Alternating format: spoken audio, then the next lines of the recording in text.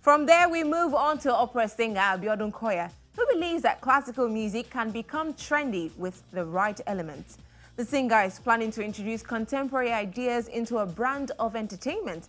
Let's get more on that now.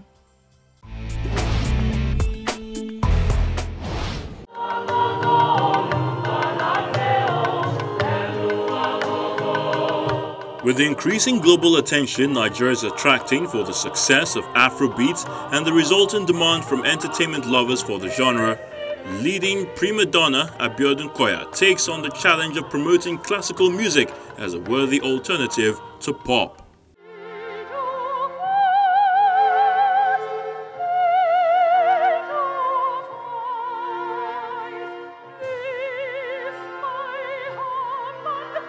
Having recorded success for her debut concert tagged Frankincense last Christmas, Koya says there's potential for more Nigerians to embrace classical entertainment as there is increasing demand.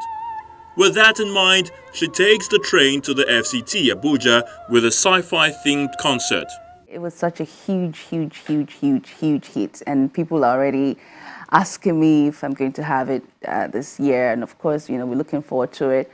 But the response has been very positive, has been very encouraging and rapid, and there's a huge growth in the interest of Nigerians for classical music, and so that is very encouraging. I think I should work harder and call on patrons who are able to sponsor musical events in the classical field to really consider doing that more.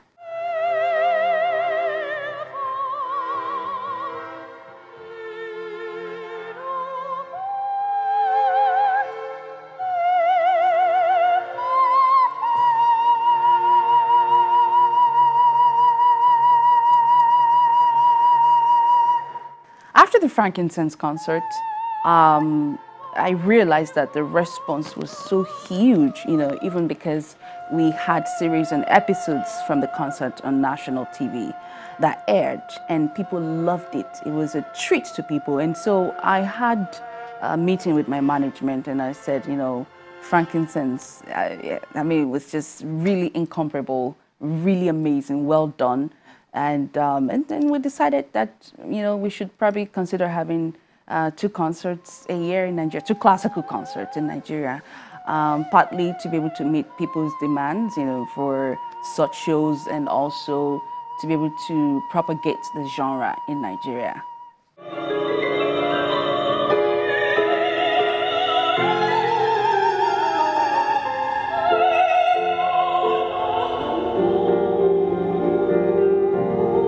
Her plan is to find new and unconventional ways to draw attention to classical music, which is widely considered elitist. It's a sci-fi opera, musical opera that merges science fiction with classical music.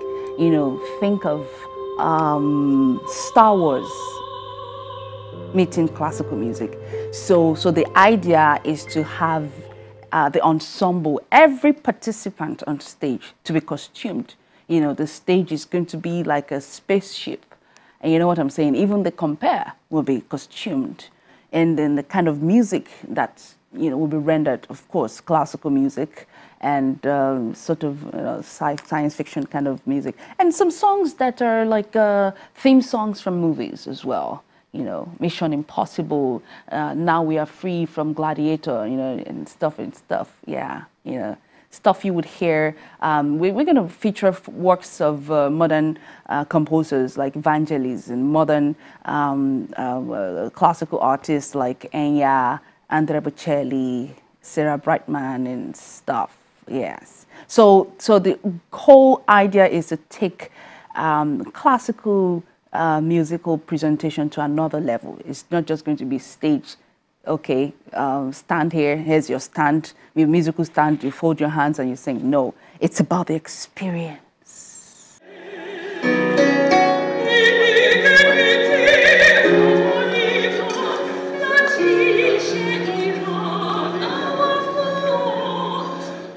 Koya will also buy into the cross-pollination of music genres as seen in mainstream music by working with some pop artists.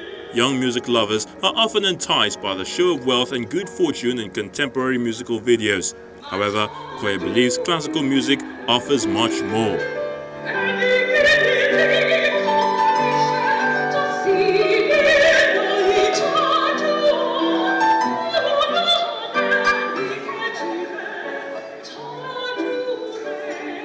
Future Symphony is a program designed for youth as well, to attract youth to get into classical music, because that, the kind of music you hear in Future Symphony is, of course, hardcore classical, but then, of course, we have some mainstream classical pop music as well that would, give them the best of both worlds. So we want our young ones to listen to classical music because also it promotes mental wellness, emotional wellness, psychological wellness, and believe it or not, if you're well in these other areas, your prosperity with your finances is not too far-fetched.